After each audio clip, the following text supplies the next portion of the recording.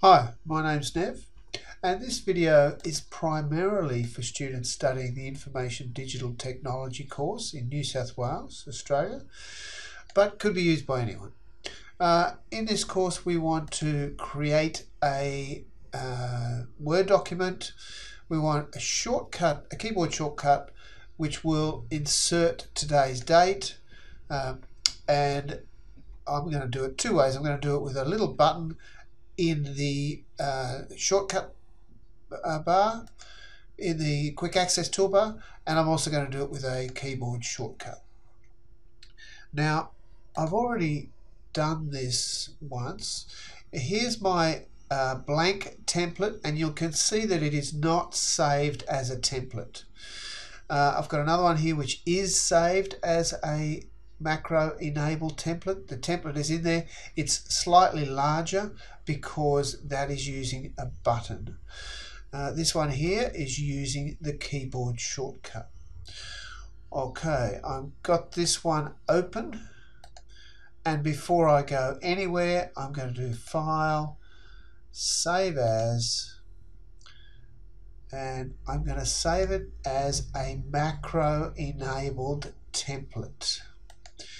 Often when you, now I'm going to make this 24th just so that it doesn't conflict with the others. Save. Often when you open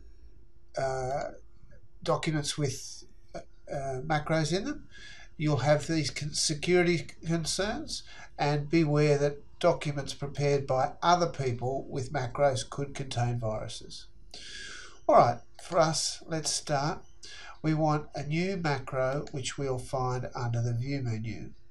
If I start recording, then I can give it a name. I'm going to call it Date from Button.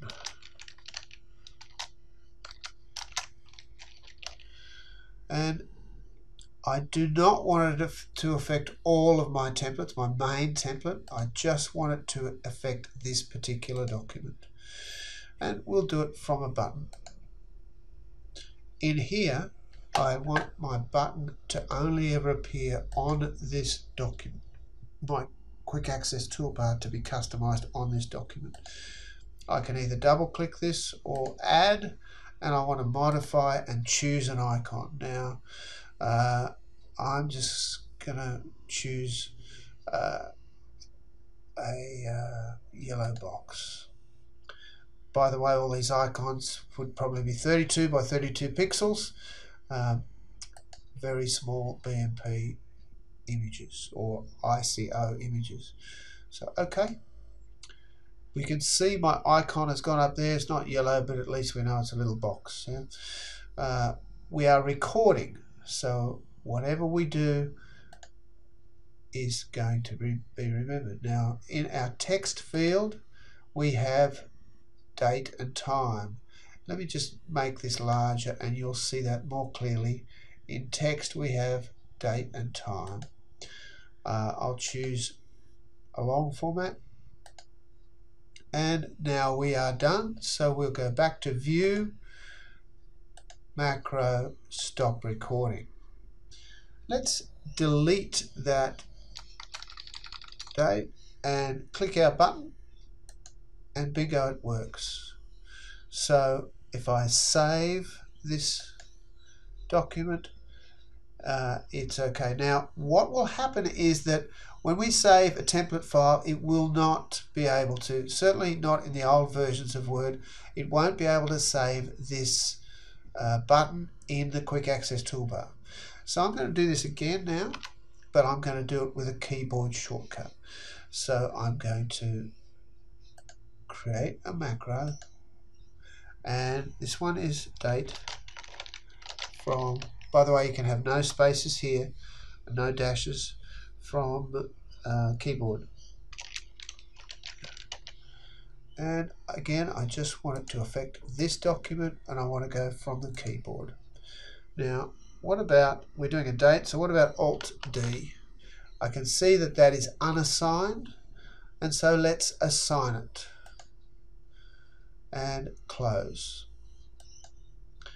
my macro is recording, so there's a little image of a tape which is on my screen. You may not be able to see it. I want to insert a date. Where am I? Date. I'll choose a different format this time so I know the difference.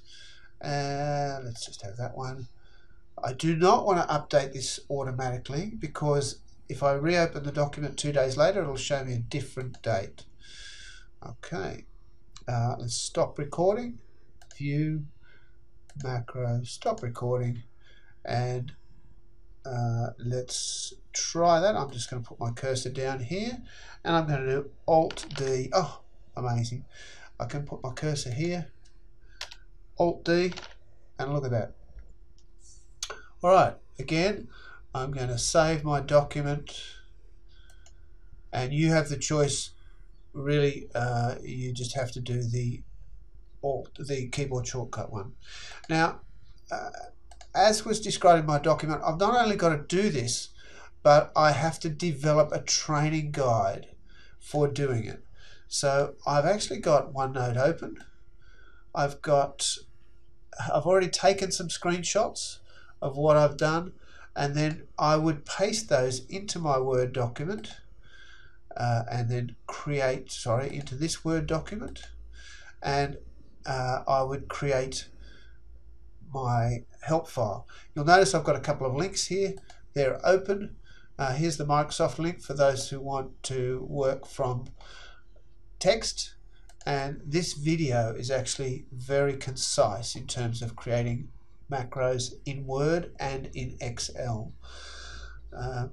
So I think I'll end this video now and create a second one which just